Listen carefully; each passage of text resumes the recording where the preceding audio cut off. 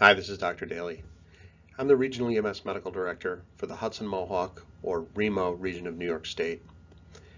And I'm here talking about a Department of Health protocol issued on April 17th. This guidance document was issued by the Department of Health Bureau of EMS and Trauma with some specific goals, most important of which is to reduce the risk to EMS providers while optimizing outcomes for patients during this public health emergency of COVID-19. Physicians from across New York State assisted with the development of these guidelines, and they apply now during the public health emergency.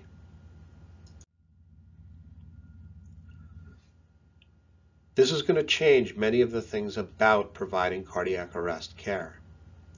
Most importantly, it's going to change our awareness of how we make sure that EMS providers are being kept safe throughout resuscitative efforts. Initially, you'll approach and evaluate whether or not the patient is a DNR or meets criteria for obvious death. In those cases, as in the past, you won't initiate resuscitation. If, however, this is an EMS witnessed cardiac arrest, then we're going to initiate resuscitation. If it was not an EMS witnessed cardiac arrest, a single provider in appropriate PPE will apply an AED or a monitor. When the provider has placed the monitor on the patient, we'll then look to see what the monitor reveals. If it's a BLS shockable rhythm or an ALS shockable rhythm or PEA, we will initiate resuscitation. Remember, this is about saving lives. However, we need to make sure that we're keeping ourselves safe. Providers that are working on this cardiac arrest should be in PPE that's appropriate for an aerosol generating procedure. You should only use the minimum number of providers necessary to provide good cardiac arrest care. You should initiate compression-only CPR rather than CPR with interspersed ventilations in order to reduce aerosolization of viral particles. You're going to place an OPA or an NPA, an oropharyngeal or nasopharyngeal airway, cover the face with a surgical mask, and apply a non-rebreather at 10 liters per minute. This is called passive oxygenation, and what it'll allow is oxygen to go in and out of the lungs with the compressions that are taking place.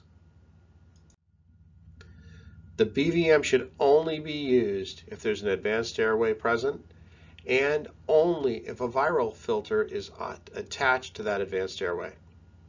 Supraglottic airways should be considered first line for pre-hospital cardiac arrest patients. If there's no return of spontaneous circulation after 20 minutes, you may terminate the resuscitation. This is realizing that every case is different. Every clinical situation will be different. Use your best medical judgment to guide resuscitative efforts. You may both terminate or not initiate resuscitation based on this protocol, but you may also call medical control with any concerns or for guidance. If you believe that your resuscitative efforts should continue for longer than the 20 minutes designated in the protocol, you may continue. If you believe that this will be of the best interest to the patient. One potential example of this could be someone whose rhythm keeps on changing. This protocol cannot describe every clinical situation that you will face. Call medical control with any questions. Remember, no one should be assisting of the cardiac arrest resuscitation unless they have appropriate PPE, because our own health must be paramount throughout this public health emergency. None of these answers are easy, and we face new and strange times. What I must remind you every time, wash your hands, maintain social distancing, hang in there, and above all, stay safe.